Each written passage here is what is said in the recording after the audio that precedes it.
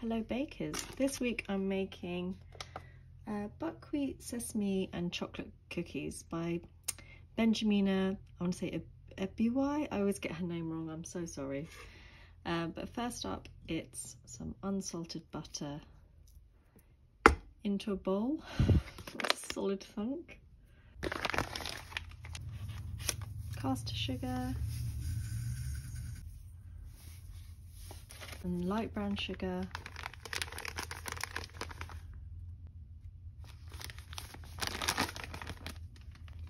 And then that goes into the stand mixer until pale and creamy. And while that's mixing together, I'm going to mix together my dry ingredients. First up, it's buckwheat flour, which would actually make the recipe gluten-free, as long as you use gluten-free oats later on. So it's quite nice to use a different flour. Then cocoa powder, and some rolled oats or jumbo oats, the nice kind of chunky ones. So yeah, if you use those as gluten-free, then the whole recipe is gluten-free. And then some bicarbonate of soda and some salt.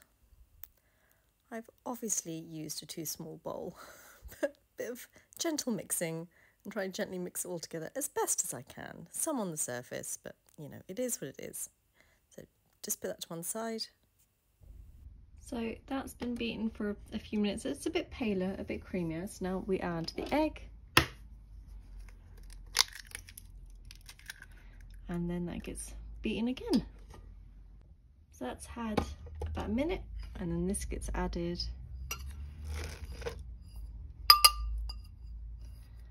I mean, it's fairly okay mixed, and then it goes back in the mixer.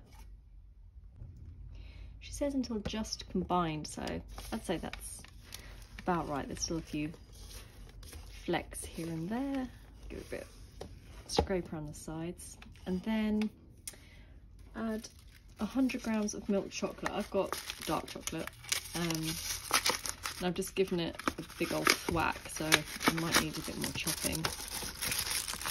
Let's see. I think that's all right. A few extra chunky bits, but I'll snap them as we go. Just because I was lazy and I couldn't be asked to chop it, so I smashed it with a rolling pin, which is also very satisfying. And then give that a bit of a mix together. It's quite a firm dough. You have to use some arm power, a bit of muscle power to give it a bit of a stir together. Right.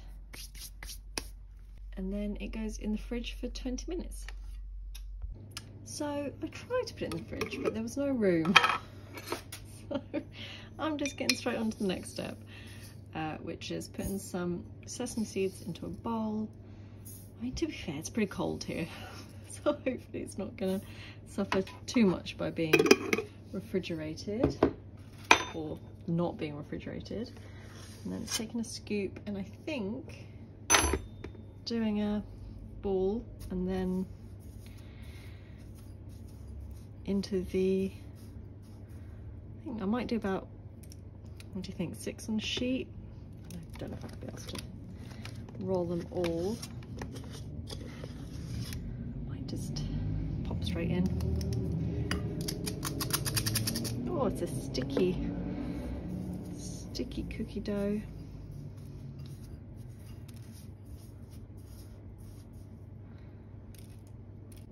So I've done 6, all kind of spaced out. She says they might spread a bit, so give them room, and then they go in the oven for about 12 to 14 minutes.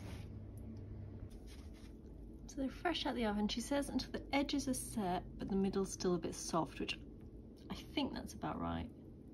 So the edges look a little bit drier, and the middles are still maybe a bit gooey. So it's to cool down on here for a few minutes, and then I'll move it to the wire rack to cool completely. Okay, so they've cooled down.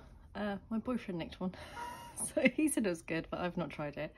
The whole mixture made 11. She said make 12, so I've obviously scooped them a bit big, and also as you can see they spread really nicely, but I presume they're meant to be a bit more compact because they're meant to go in the fridge. But let's have a look. Seem kind of nice. I don't think I've had buckwheat cookies before, so I'm interested to see the flavour. That's delicious.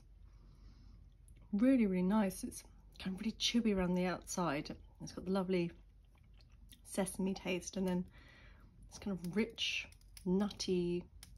Can you hear the sesame seeds falling off? Rich, kind of nutty chocolate flavour. Really good. They're delicious. I mean, it's pretty much like a normal-ish chocolate cookie, but it's got this kind of chewy. I'm just trying to put my finger on what it is. It's very good. Highly recommend. I like that very much. So I hope you enjoyed this week, and I'll see you next time.